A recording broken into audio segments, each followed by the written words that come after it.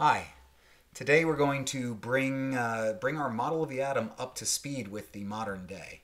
As a way to get started, take a look at these problems. These are from previous lessons. Hit the pause button if you need to. There's a link to your reference tables above my head. But I'm going to get started. To write an excited configuration for aluminum, we should first look up the ground state configuration of aluminum, which is 283. So what we're looking for is something that has 13 electrons, and isn't 283. So that rules out C as a potential answer, and also B and D because that's the wrong total number of electrons, leaving us with A. For the second problem, as an electron moves from ground state to excited state, the electron increases in energy. That's how that transition happens. That's kind of a definition thing. So for today, really, I want to talk about the Bohr model and its shortcomings. Turns out that the Bohr model is an excellent description for the hydrogen atom. Here's your 3 to 2 transition, your 4 to 2 transition, your 5 to 2 transition, and your 6 to 2 transition. And it's super clear that these individual transitions release a discrete amount of energy, a thin quantized energy. And then when you start looking at things like neon and iron, there's way too many lines. There are too many lines for a Bohr model to be good at really explaining what we're seeing. And these multi-electron systems can't be explained by the Bohr model of these discrete energy levels. So we have to say something more. Really what ends up happening is that electrons have this interaction with each other that impacts more than just repulsion and attraction. So to help explain this, I have a Dr. Quantum here who's going to explain a couple things to all of us. And let's get started. Take any notes. So, what they taught us in school isn't really the way it is. And that our senses are playing tricks on us. You just gotta wonder, what is this reality that we find ourselves in? Quantum physics says it's all just waves of information. Do I believe that? I hope so. Yikes! And here we are, the granddaddy of all quantum weirdness, the infamous double-slit experiment. To understand this experiment, we first need to see how particles, or little balls of matter, act. If we randomly shoot a small object, say a marble, at the screen, we see a pattern on the back wall where they went through the slit and hit. Now, if we add a second slit, we would expect to see a second band duplicated to the right. Now, let's look at waves. The waves hit the slit and radiate out, striking the back wall with the most intensity directly in line with the slit. The line of brightness on the back screen shows that intensity. This is similar to the line the marbles make. But when we add the second slit, something different happens. If the top of one wave meets the bottom of another wave, they cancel each other out. So now, there is an interference pattern on the back wall. Places where the two tops meet are the highest intensity, the bright lines, and where they cancel, there is nothing. So, when we throw things, that is, matter, through two slits, we get this, two bands of hits. And with waves, we get an interference pattern of many bands. Good so far. Now, let's go quantum.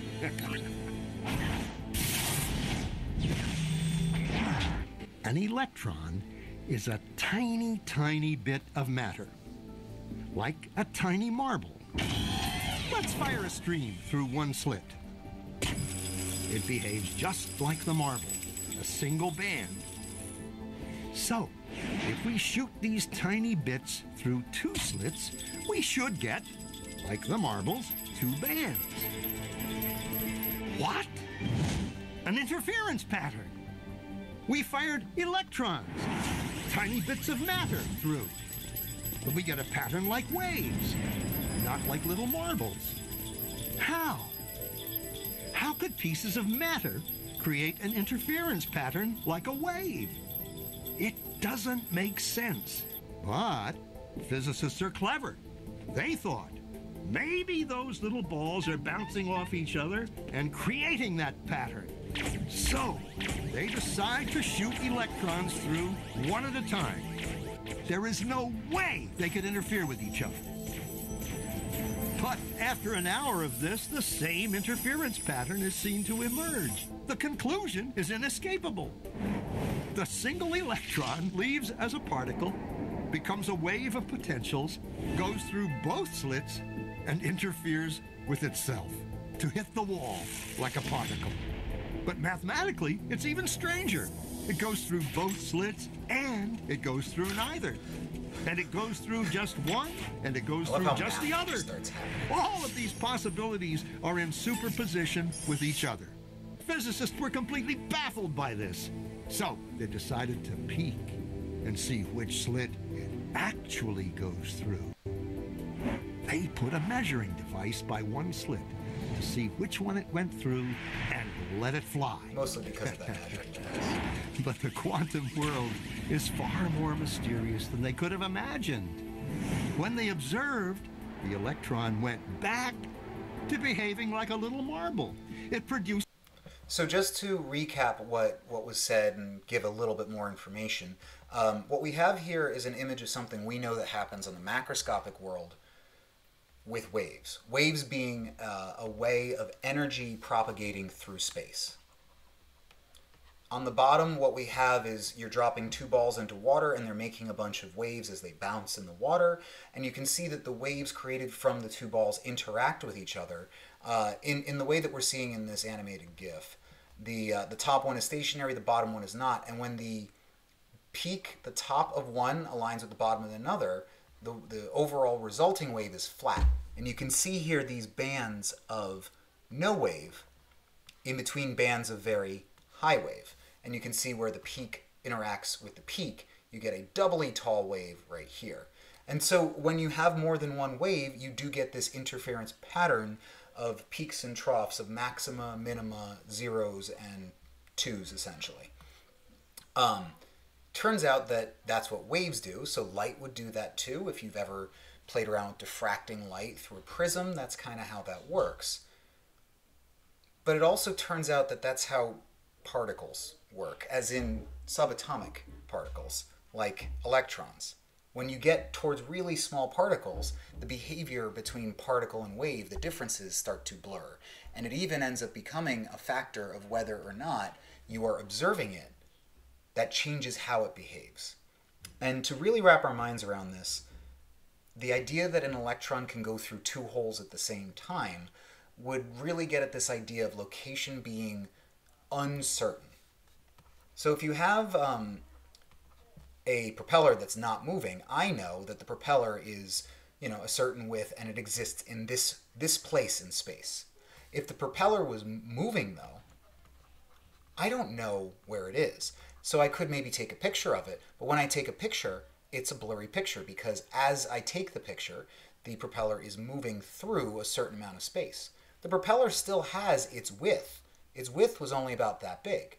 But the actual location now is unknown to me. All I know is that it exists somewhere in a certain range, but its exact position is uncertain.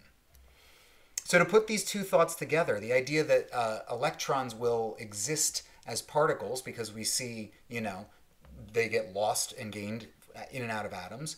They actually also exist as waves because when you try and measure them as waves, they end up proving that they're behaving that way. A number of scientists got together and they were getting this new data as we got tools that allowed us to observe electrons. And it turns out the real brief way to put this is that electrons, when they behave like waves, can be described with a mathematical formula. And that mathematical formula will actually spit out the energy and the location of the electron. But when you do that, you don't get a firm picture of it existing in a shell around the nucleus. It's not just like it's an electron in there moving around in a circle. That doesn't work. Instead, what you get is a bunch of probable locations, a map of likely location of an electron called an orbital, not an orbit.